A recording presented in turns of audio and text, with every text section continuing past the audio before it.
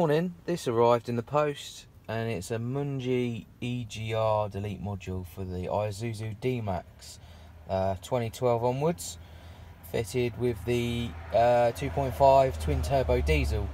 Now we all know that if you own one, there's a problem with the DPFs keep regenning and stuff like this every 50 to 180 miles, so hopefully this is supposed to help. It takes about 2 minutes to fit and we'll see what the results are like when we're on the road. It's about 1 minute to fit, including opening up the bonnet. It goes in between the MAF sensor, so it must adjust the readings of some sort to help. So let's fill it up. Simply slide off that, pull that out of the way,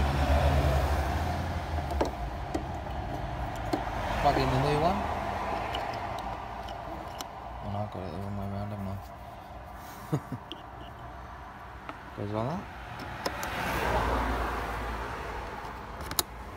Click. Bring that round to the main sensor. Like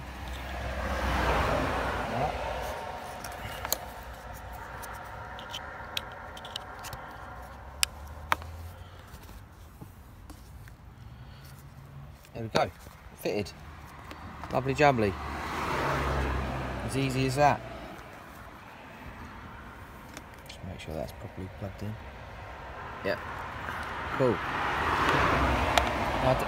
I do a lot of heavy towing with mine, so it's going to be a good test to put it straight away. Got about a 70-mile run each way to do. We'll see how many times it regens. And when we start the truck up, it shouldn't bring up any error messages, I hope.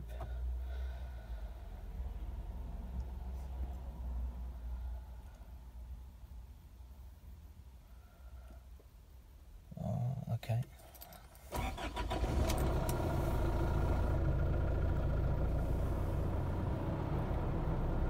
And they did say that the revs would rise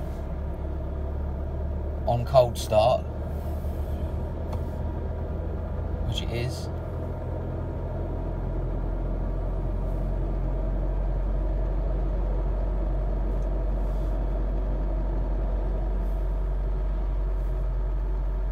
I think it's really cold.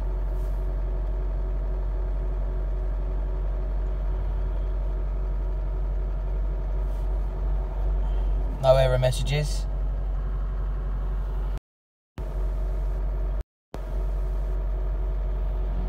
I'll just close the bonnet down, hitch up my trailer and get it on the road.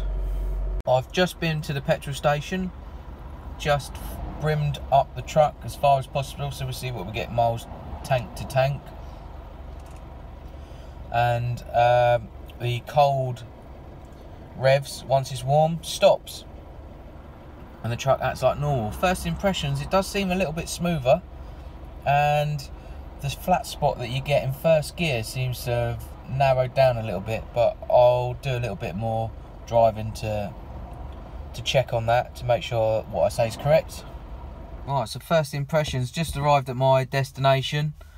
So you can see I've done 60 miles there, hour and 12 running, and the DPF is that full so far, plus whatever I done yesterday since the last regeneration.